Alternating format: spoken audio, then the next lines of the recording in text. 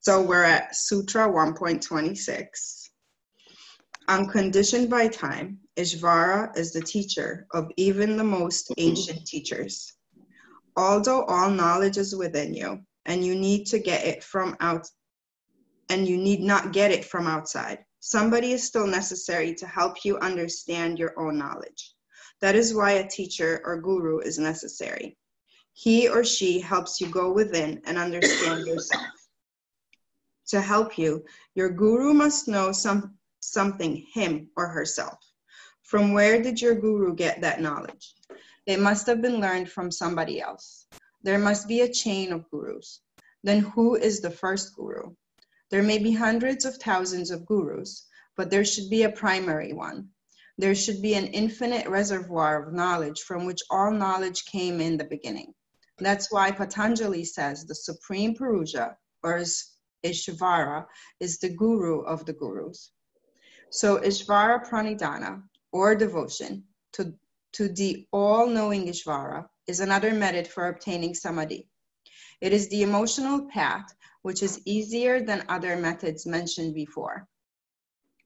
Just surrender yourself, saying, I am thine, all is thine, thy will be done. The moment you have resigned yourself completely, you have transcended your own ego.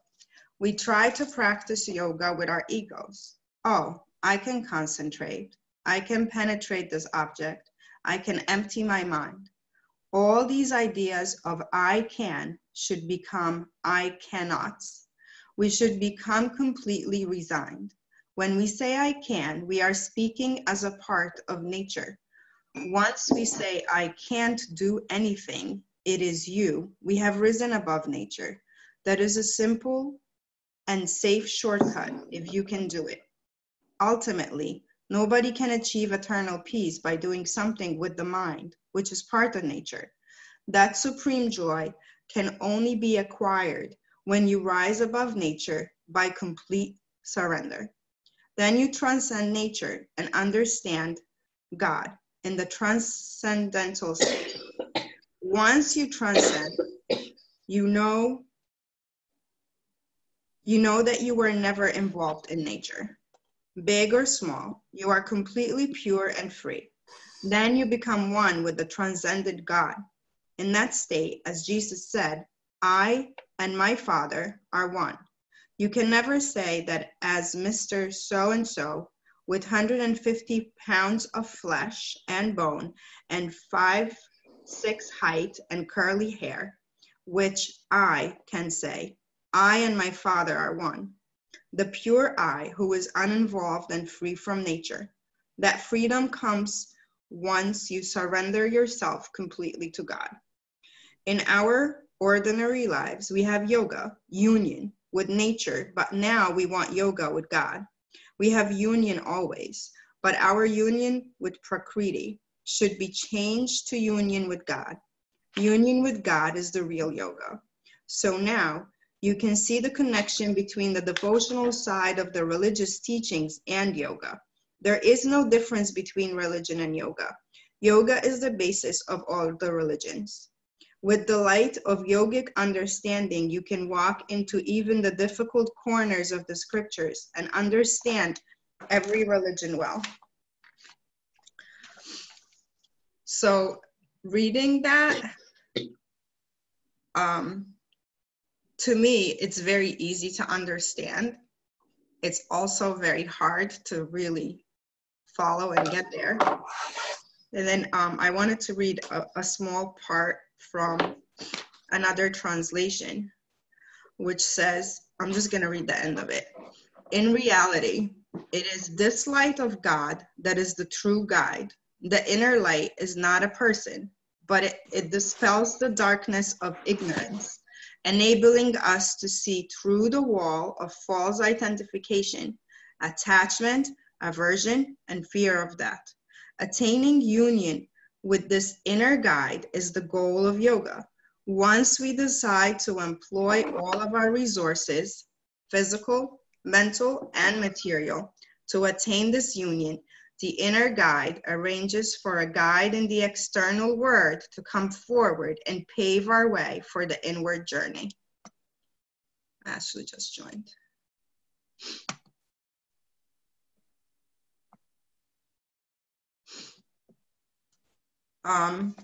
So finding full surrender and getting of the I can do this and I got that. Oh, I can't see Adriana.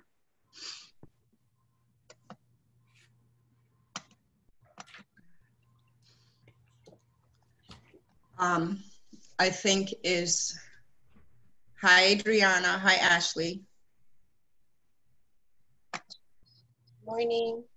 Morning. So we just read through 126, which is about getting, it's, to me, it speaks about devotion and getting out of the I got this and I can do this. And if I keep showing up and working hard and sticking by it and more switching over to fully surrendering and trusting that this higher power, the universe, has got us. And if we stop fighting and really surrender to that, then we will, through that, be able to do everything that we need to get done. And like a lot of sutras, I have to, good morning, a lot of sutras. Sorry. Huh? That's okay. I couldn't see you in the waiting room. Was it 22 to 24? No, we're at 26. So what did we do? Didn't we do 24 yesterday? Oh, so you did 25, 26. Okay, sorry. I'm going to mute myself. Sorry. It's okay. It also had me thinking about the importance of remembering that our teachers are not the main teacher and how we should not put any teacher or ourselves on a pedestal.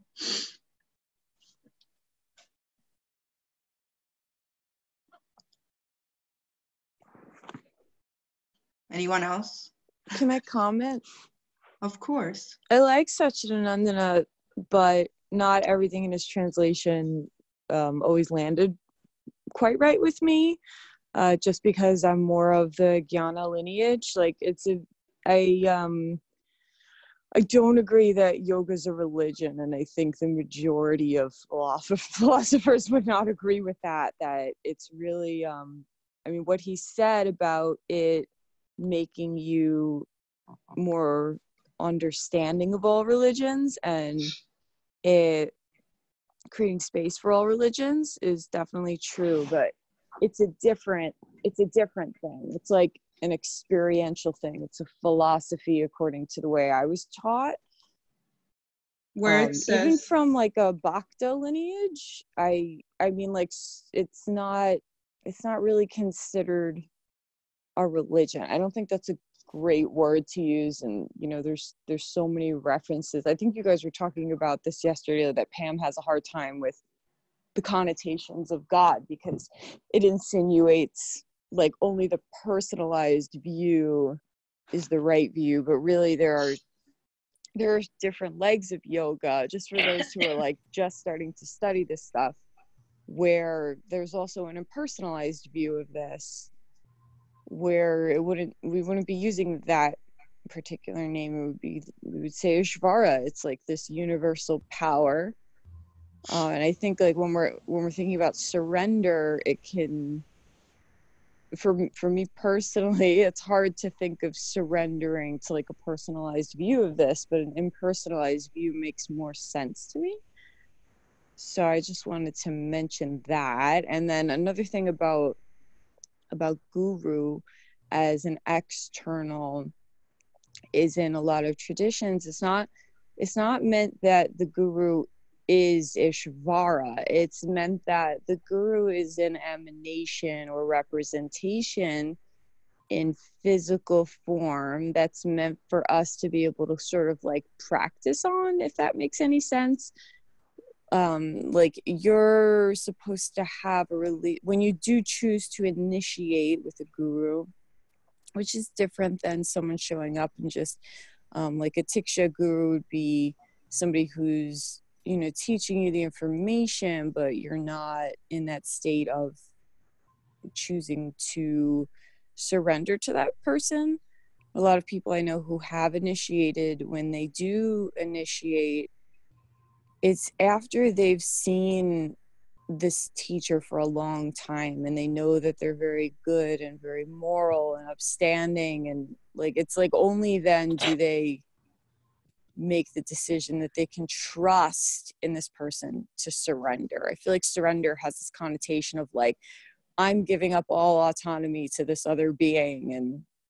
And I think that you know, guru gets a bad rap because of bad people who stepped into the position, but it's almost like we've gone to such an extreme in recent times, led by ignorance, that there has to also be like, I don't know if I'm very tired. I don't know if I'm like all over the place with these thoughts, but like it's like with yoga, like in the West, we're like, oh, here's this yoga, oh, it's gonna make my body really great.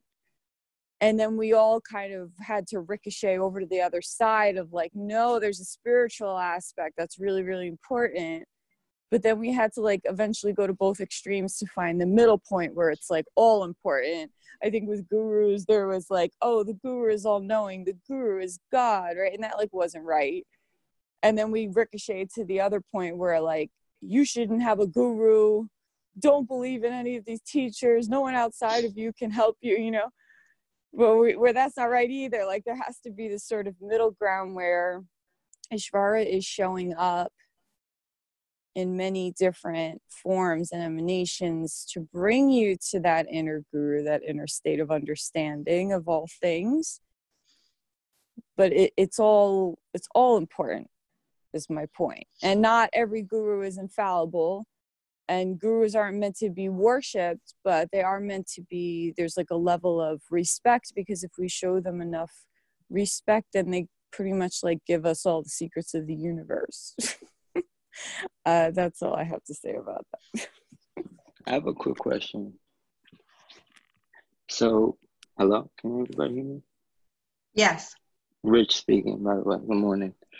So, Ishvara, it sounds to me like Ishvara, and I just joined yesterday. It sounds to me like Ishvara is phenomenon, like the phenomenon of our lives, the phenomenon of trees, the phenomenon of the whole experience of being in the universe. So when he's talking about yoga being religion, I personally took that as yoga being getting you connected with the divinity, the union, and thus that being maybe the principle of religion, or should be. But in that connotation, I see what you're saying, and then how that is still kind of assuming that religion kind of has a basis right there. And yeah, I hear what you're saying too. Right, and I know we spoke about religion a whole bunch yesterday, and like the confusion and the semantics of it. But I want to pose that question, like, what is that definition of religion for you guys? But I don't want to beat a dead horse, because I always thought the divinity was that, and it only comes to everybody's personal experience. So the guru,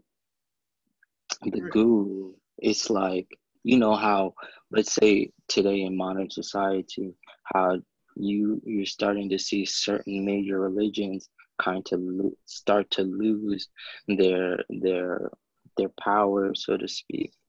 But you see kind of this age of information, even though not always pure, but everybody is kind of their own guru, and everybody could kind of navigate the world and gain information a little bit differently.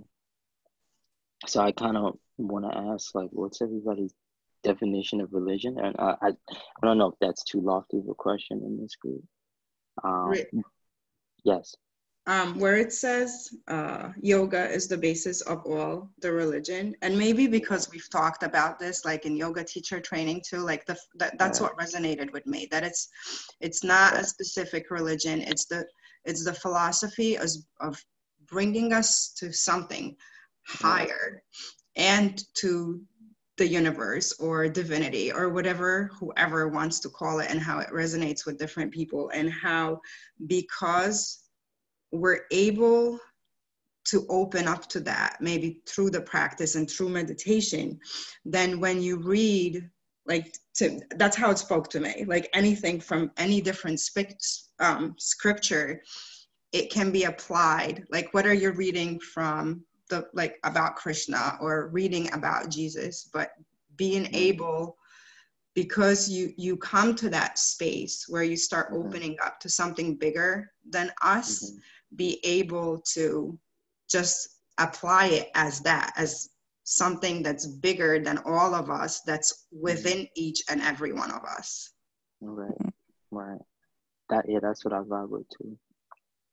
So kind of like, I don't know, exactly like what Amanda is saying. And I was surprised to read like God in so many like different verses in this book, rather than applying to it as more of a universal thing.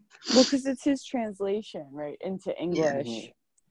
Like if you look at the Sanskrit, it doesn't say like a specific emanation. It says Ishvara, right? It's Ishvara. on it, right? It says Ishvara. So I think that, you know, like there are thousands and thousands of names for Ishvara and all the different aspects of it. But when you say Ishvara, it's like the whole of it. Which I guess in some people's version of quote unquote God, that's what it would look like. But it's, I feel like God can have very limiting, the word can have very limiting for some people. Oh yeah, for sure. For sure. And religion does the same thing. There's almost this insinuation that there's some kind of like dogmatic thing around it. I don't know. But again, it's like, it's very hard to translate Sanskrit into English because like one Sanskrit word has like paragraphs of English to explain what it is. So I shouldn't criticize.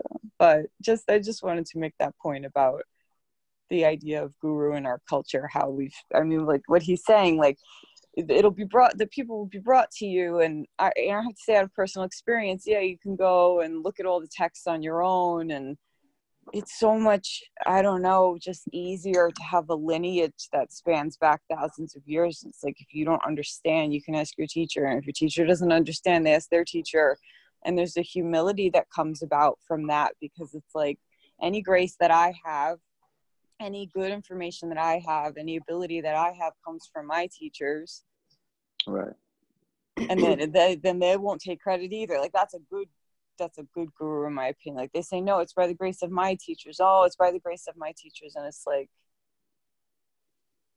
I think when we get to that ego, that's what he's saying about like transcending ego. Right. The ego is material. So a lineage helps give you that ability, I feel. Well, if you read, I didn't read the way the Sanskrit part is broken down, so it's, and I'm probably gonna butcher this, but sa means he, purvasam, of the ancients, api, even, guru, teacher, kalana, by time, and anavacheda, unconditioned, uncut from. So it translates to he of the ancients, even teacher, by time, unconditioned or uncut from, which is what right. you're saying. Like he's not of Kala. Like it's not anything that's material. It's like not cut from the material the way our bodies and minds are. It was like before there was and ever is, and like all the texts are like very vague like that. Like it's everything, but it's nothing. And it's beyond time, but it is time. And it's like time emanates from it, but it is beyond time. It is not cut from time. It is not cut from the material, but the material emanates from it. That makes sense. Richard, I think from me, speaking to your question, I think for me the difference is in the word and the connotation of the word religion. That I think what religion can mean a devotion, but I think organized religions is different. That's a different thing to me. So having a religion or following a religion doesn't necessarily mean, for me, an organized religion. I was brought up in an organized religion and it was very lovely for me. But as I grew up,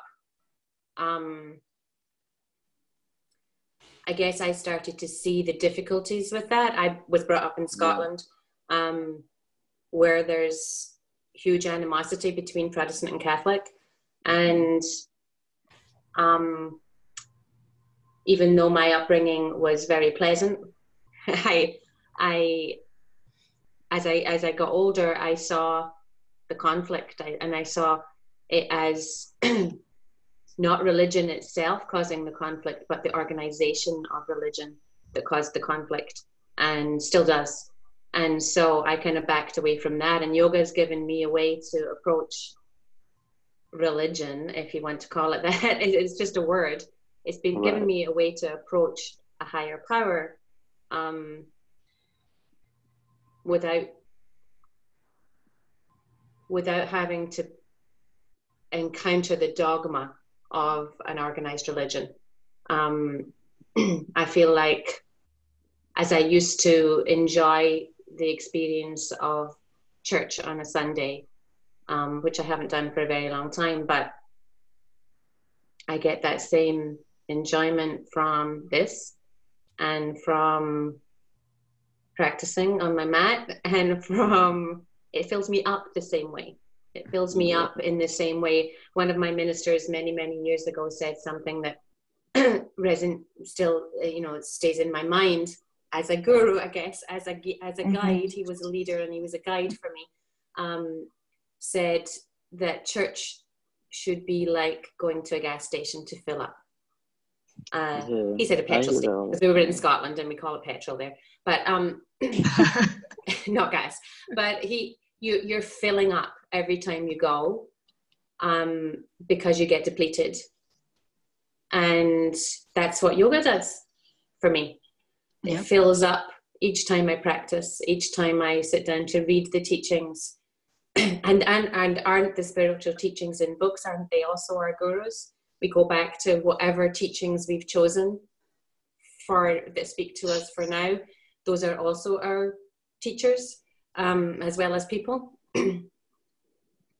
So, that's my take on your question. Very poignant.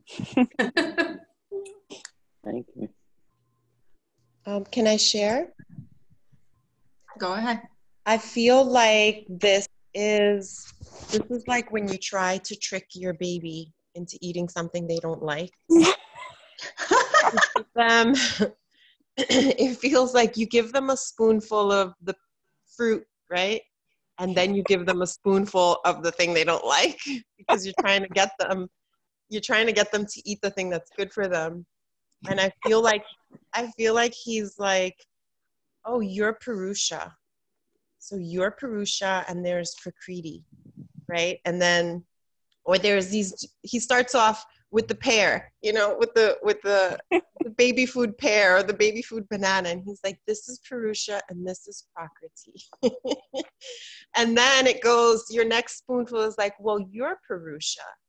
And then it goes from like, you're Purusha, and actually there's another Purusha that's bigger than you.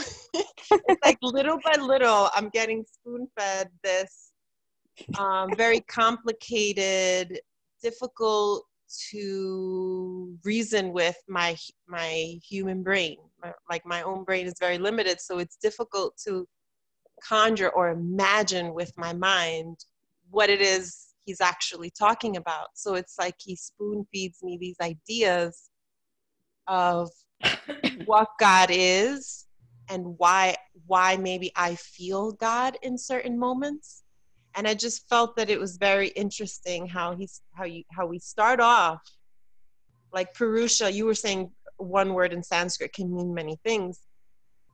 And I always thought of Purusha as the true self, but now I'm relating to the word Purusha in like 3-4 different ways. So it really depends.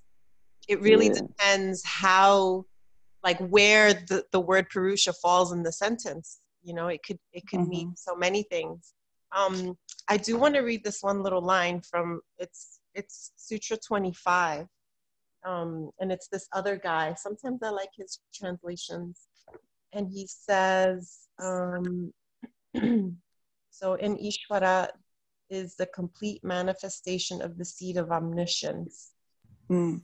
This emphasizes the worthiness of Ishvara as an object of worship. The sutra can also teach us something of the relationship between finite and infinite and serve as a proof for the existence of the infinite. There can't be finite without infinite. Close your eyes and picture a circle. What do you see around it? Blackness. Where does the blackness end? It doesn't. Make the circle bigger. What is there around it? More blackness. Where does this blackness end? It doesn't end, and so on. All thoughts, facts, conjectures, and aspirations are finite realities projected upon the infinite omniscient screen that is Ishvara. The limited self can be known because it appears against an omniscient backdrop. I thought that last line was like really cool. Like It's beautiful. yeah, like it's almost like I know myself because I can almost like, it's not compare, the word is not compare, but it's almost like I can hold myself up to God's light to see myself. You know, like the seed of God is in me so that I can feel it, and so that I'm so that there's something that carries this human feeling to somewhere else other than here. I don't know. It's like I can bounce off of this idea, or I can bounce off of God. I can bounce off of the infinite. All my finite things bounce off of the infinite, kind of. Right. Let me jump in and piggyback off of you, Adriana, because that it makes me think of like snowflakes, right? Or fractals. You guys know about fractals. It's like each individual snowflake, we all know they're individual. There's no snowflake the same. You can micro-examine every snowflake, and they'll have a little different crystalline structure, but together as whole, we know it as, you know, snow. And you know, we make a snowman. It's just like, it's all encompassing. It's all beautiful, but at the very, very finite kind of space, there's its own individuality that is also a phenomenon of greatness and all-encompassing of the universe.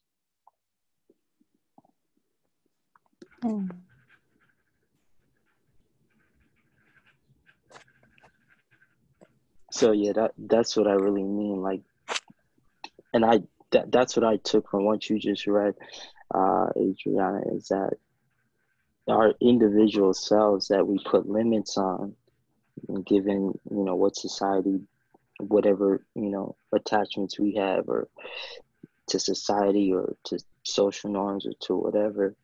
But those limits really are rubber band and don't exist, you know, because we all possess God in all of us. And we are all God because we are from God, this experience. And it could be a rock, like all beings, like it could be a rock, it could be a tree. All of them have a story, but we're all binded. Well, in 124, he describes it like, in other words, Ishvara is just like us, but without ignorance and its consequences. Of course, the equation read from the other side is that we are Ishvara, limited by ignorance.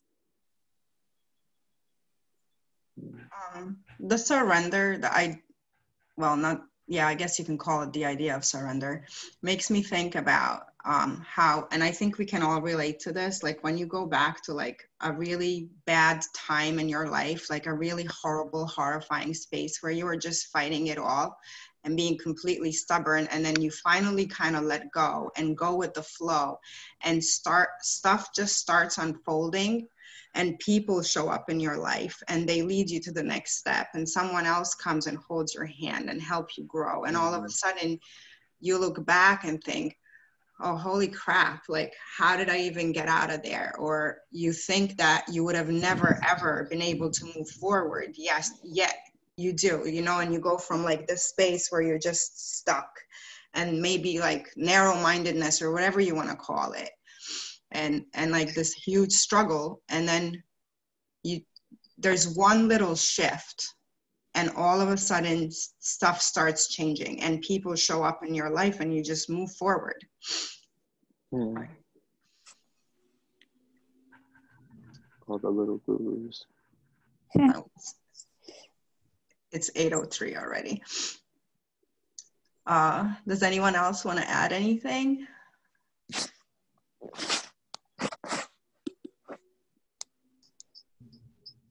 We'll start breath work.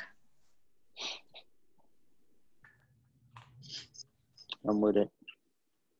All right, so we'll get ready for pranayama and then get into our meditation. Having a timer, your own timer once we start, or maybe if you want to start it now and do 20, set it at 25 minutes so you still get the 20 minutes after we do the breath work, and then you don't have to like pull out from breath work to set up a timer and then meditate. And I'm just gonna mute everyone.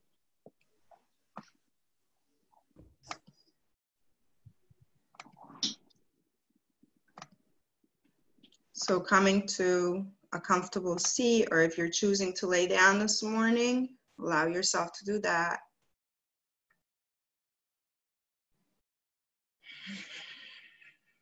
Just closing the eyes. Allow the breath to be nice and heavy, really filling up. Feel the expansion around the navel, the rib cage, all the way up to the chest.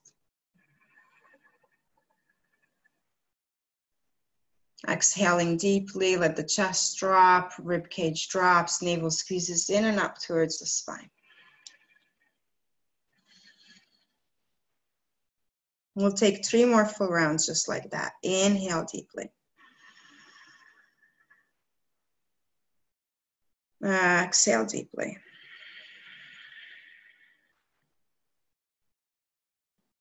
Inhaling deeply, feel the spine lengthen.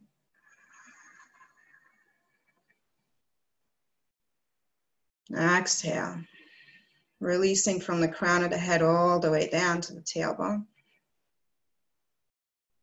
One more full deep inhale.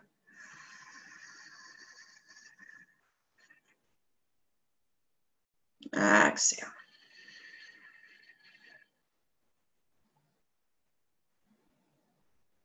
And we're gonna close the right nostril only, just for 4 rounds of breath. Inhaling deeply, expanding. Imagine breathing through the left side of the body. From the hip, allow the ribs to expand, the chest up to that left shoulder, and then exhaling, releasing from the shoulder downward. Rib cage left drops. Exhale through the left side. Inhale, fill up completely through that left side. Rib expands fully. All the way up to the shoulder. Exhale, release. From that left shoulder, down to the left rib cage, down through that left hip. Taking 2 more rounds just like that. Keep expanding through the left side as you inhale. Releasing completely through the left side as you exhale. One more full round at your own pace.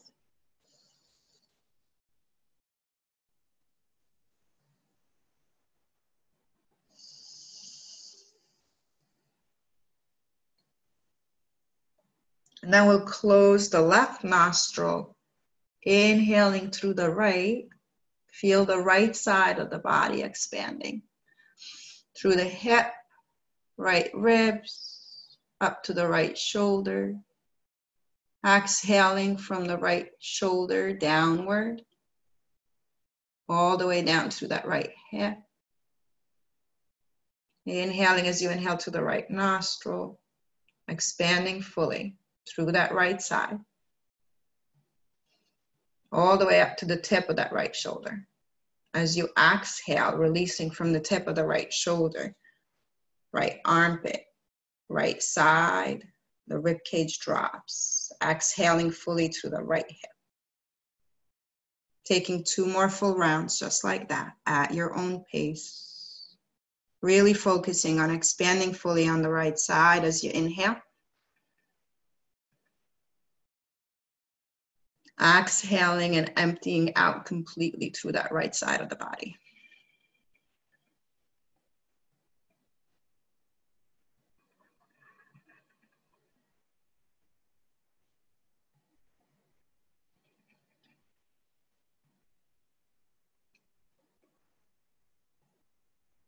And then after the next exhale, just releasing the hand, finding 3 regular breaths.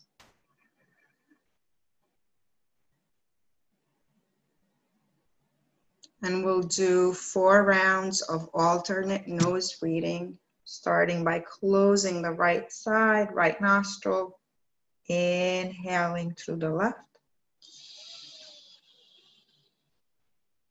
Close and hold, exhaling right.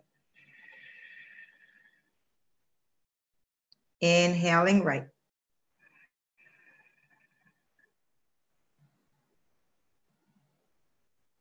Close and hold. Exhaling left.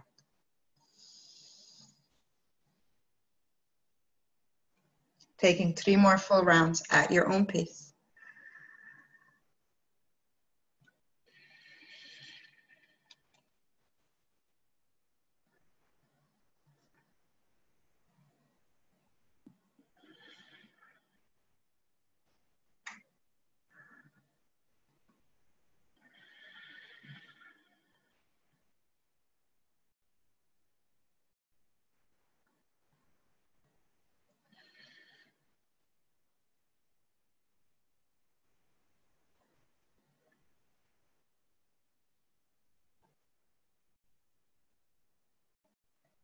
And then finishing off whenever you get there, that 4 round, making sure to finish off with the exhale through the left nostril.